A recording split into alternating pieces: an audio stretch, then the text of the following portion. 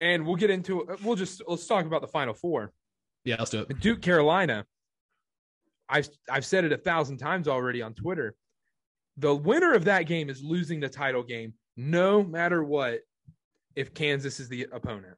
I 100% agree. And it's just like that trade-off feeling because you're like, gosh, like there's nothing I want more than to beat Duke or for you to beat Carolina one more time and the rubber match, the third match, avenge Coach K's home loss or end Coach K's career. All bragging rights for eternity for this game. But then, like, it's just going to be such a letdown because that is their national championship, it feels like. And if one of those teams wins and goes on to play Kansas, they might get stomped. I hate to say that. Like, even as a Carolina fan, I think especially if Carolina beat Duke, they might be gassed and get stomped. Either team. I think Duke would keep it close. I really do.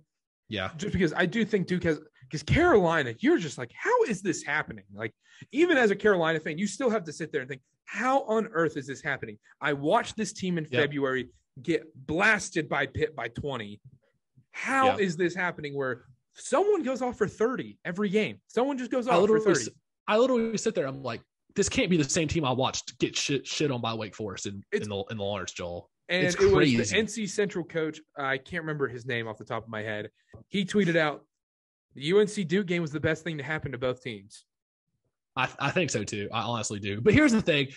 I know the eternal bragging rights, sure. It will not erase what happened in Cameron. He will never play there. If they win the title, it erases everything that happened in Cameron. He will never play in Cameron everything. Again. It doesn't erase it. It might dampen it and No, it erases it. It does not. It does not. Because if some Carolina fans like, oh yeah, we beat you guys in Cameron and Coach K's last game, it's like, yeah, we beat you in the Final Four and won the title. Yeah, I guess. Like you can't a title trumps everything. And then I'm coming back with that. You kind of almost wish it was the national title game because then it would truly settle everything. Yeah, and that's the thing. Like, it feels like a national title game. It feels like this is the end-all, be-all game, but yet the winner has one more game to play. In theory, and it's a bigger game. It's a national championship. Exactly. And it's a lot like, this is a random analogy, Houston-Louisville in the 1983 semifinals. They had probably, if you watch the highlights, I mean, there was like 10,000 dunks in that game. Clyde Drexler jumped over a dude. Unbelievable game. Then they have to go against NC State in the next game. And State won. Exactly. That is a good analogy because it just feels like that. It just feels like this is the Super Bowl for both teams. And it's just the biggest letdown spot in sports. But we can talk about there's a lot of storylines possible here because Carolina wins and Nova wins. Carolina revenge match for 2016, and that's incredible. Oh, yeah. Duke, if Duke wins and Kansas plays each other, Coach K won his first title in 91 against Kansas. Yep. And then Coach K wins his last title against Kansas. Grant Hill's on the call. Yeah. Minor storyline. Carolina, if they play Kansas, Roy Williams coached at Kansas first, so we'll just be trying. That's a good one too. Yeah. So, and then also Duke Nova. Because I think this is also, I really don't think Nova wins. I don't think Duke wins, but we'll get into that. Duke Nova, if Jay Wright did beat Duke, Jay Wright is going to eventually probably be the best coach in college basketball history. He would be on track. They are consistently at the top, and people are arguing now, are they a blue blood? I dare say yes. In college basketball, 100% yes. They have been consistent titles. They've been so much better than Kentucky ever has been in the last however many years Calipari's 20. Been there. Yeah, they've been consistently been at the top in national title games, 2018, 2016, always been near the top, always making a deep run. Where's Kentucky? Losing to St. Peter's in the first round. If they're considered Calipari's the biggest fraud. Oh, yeah, and Jay Wright's so much on a different level than him.